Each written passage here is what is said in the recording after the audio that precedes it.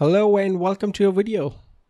In this video, we'll go through the Joomla 4 Alpha 10 release. Looking from the press release here, we can see there's a cleaner code base. Joomla installation is faster. It was really the same, the installation three-step, just standard, asking for site information and then the database and then done deal. So I didn't see anything change here. Brand new user interface. I think the user interface is same. So this is Joomla 4 Alpha 10. This is 9. There isn't much difference as far as I can see. I could be wrong, but I'm positive there are differences in between inside the web for us all. So it's now accessible.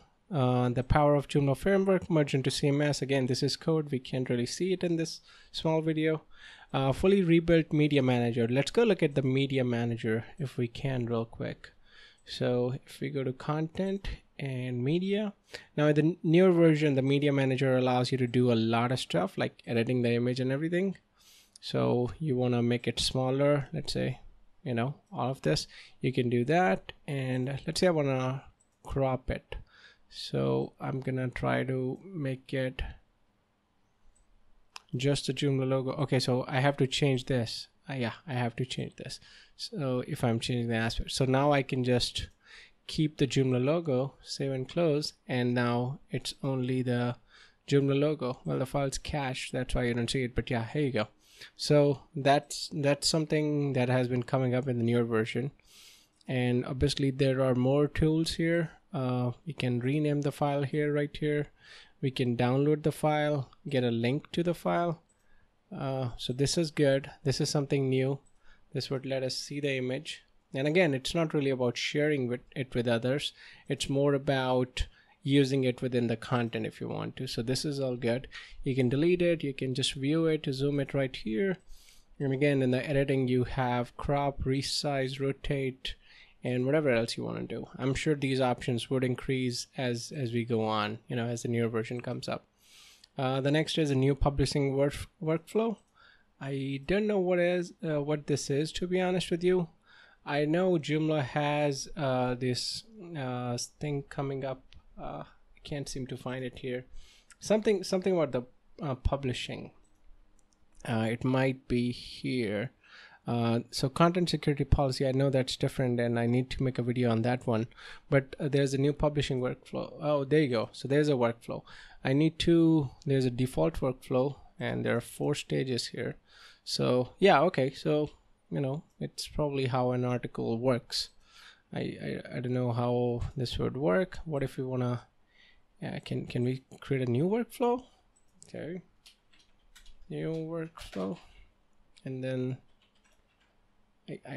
yeah, this is kind of new. I wouldn't know how this works, but let's just give it a try. So this is a new workflow. We edit it and we can't add items in here, can we? So this also has 4 stages. Oh, okay, so I think okay, so maybe we can add a stage here, but there are only 4. Yeah, okay. So I think it allows you to reorder these, like if you won't delete an item, it automatically gets archived or something like that.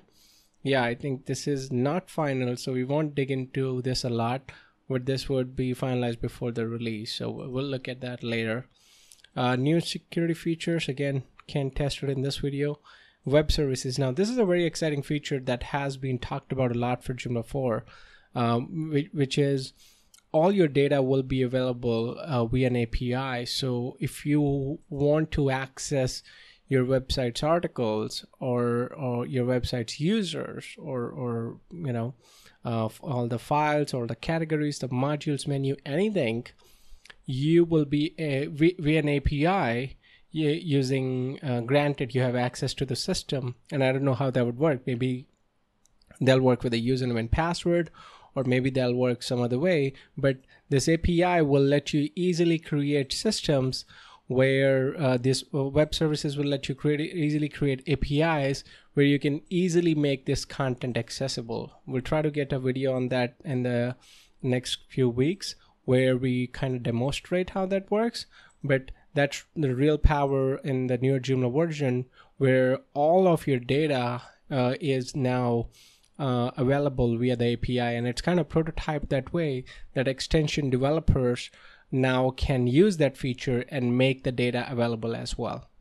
And then we have the enhanced event dispatching system. Now, for those of you who don't know, events in Joomla are like webhooks, which can trigger. So, you can say whatever you want to send out a notification whenever a new article is created, or whenever a user is deleted, or whenever a new extension is installed. You can do that. That's what events do. Reworked application and command line interface, and much more. So I guess Joomla is evolving. It's improving much more as we see in the newer versions. And before the end of the year, before the Joomla 4 official beta release, I think we'll see much more improvements. Thank you for watching. Have a good rest of your day or night, depending on whenever you're watching this.